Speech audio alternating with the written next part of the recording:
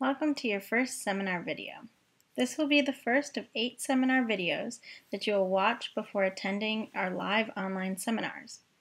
In this video, we will talk about the definitions of permaculture, permaculture principles and ethics, as well as zoning. Some of the slides and photos that I will show in this video you will see in your seminar, or we will review throughout the semester. So let's get started. If you have any questions or concerns, please email or call me. So what is permaculture?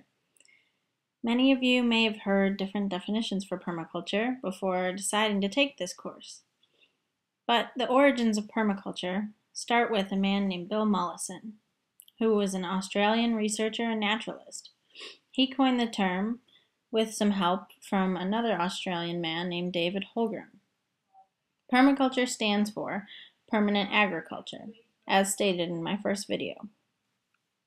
This concept is one that encompasses a holistic approach to an ecological agricultural system, thus a system that provides for nature as well as providing for human settlement. Throughout your readings, discussions, and study of permaculture, you will come across various different definitions, and you may even form your own definition for what permaculture is.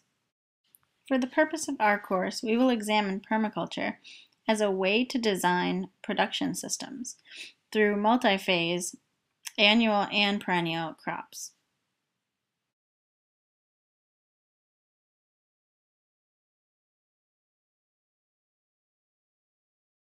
So what does permaculture look like? This is one of the questions that I pose so that we can get an idea of what a permaculture system might look like and how to design for it. Permaculture can take many shapes and forms. It can be a principle or ethic of building a system. It can be a small thing such as a rain barrel. It can also be a food forest, such as seen in this picture. It could be a young orchard that's building and starting to fruit. It could be a lasagna garden bed, as shown in this picture here, where we're building the soil. Or it could be a bunch of radishes, a small and slow solution.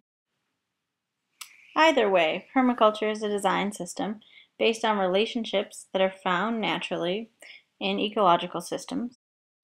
Thus, permaculture provides an idea of a holistic system ecology approach that encompasses all of the inputs and outputs of a system, provides for the system, and produces no waste. It is an important thing for us to consider this system versus our industrialized, mechanized monocropping system. This example here is one that focuses on systems ecology, which is the idea that each part of a system contributes to another part of the system, and that if one aspect of that system were taken out, or one element were taken out, then that system would not function. This here is considered a functional analysis of a chicken, the silver-spangled Hamburg hen. It shows both the needs of this hen and the products and behaviors that are received from the hen. This sort of analysis is one example of how permaculture observes and interacts. You can observe something and determine how much product and behavior you'll get from it for how much input you put in.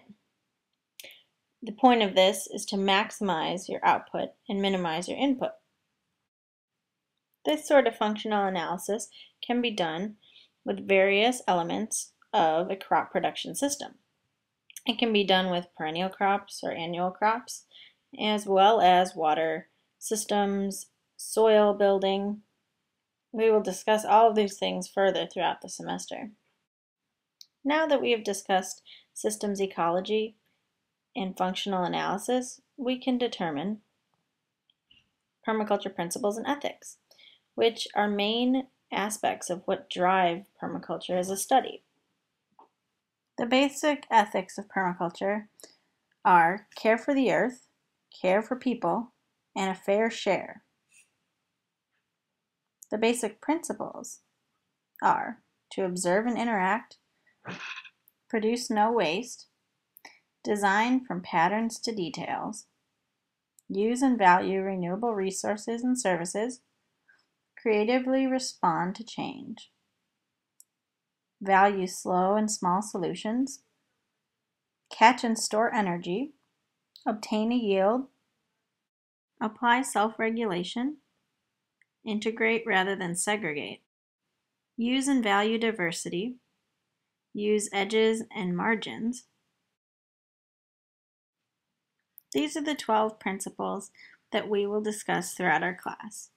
We will delve further into them in our first seminar. These are different takes on the principles that somebody had used in their permaculture design course. These ethics and principles are very significant in our study of permaculture. Please review them and come prepared to field lab to use them in an applicable sense outdoors. The last thing I will introduce in this video is permaculture zones and what we call zoning.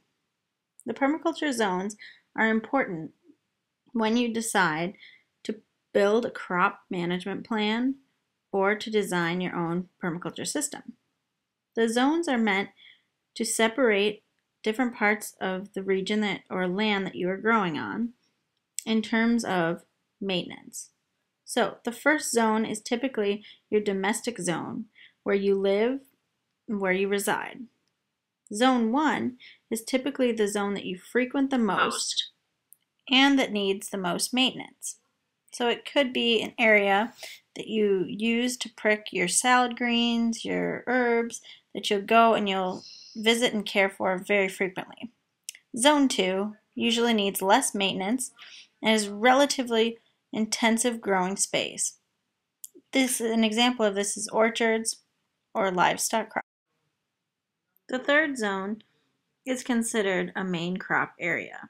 It could be row crops, it could be your intensive annual production system.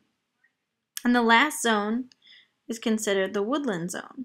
This could be a grazing area for larger livestock, or it could be a food forest. These zones are meant to help you create your own production systems that minimize your work and maximize your yield.